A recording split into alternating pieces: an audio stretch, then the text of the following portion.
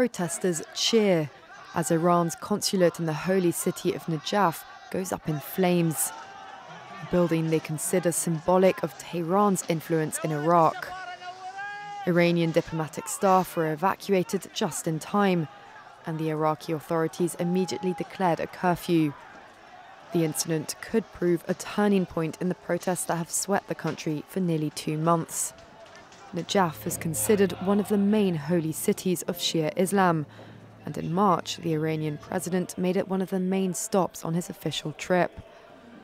The protesters believe the Iraqi government is too beholden to Tehran, which feeds into their mistrust of a political class they consider corrupt.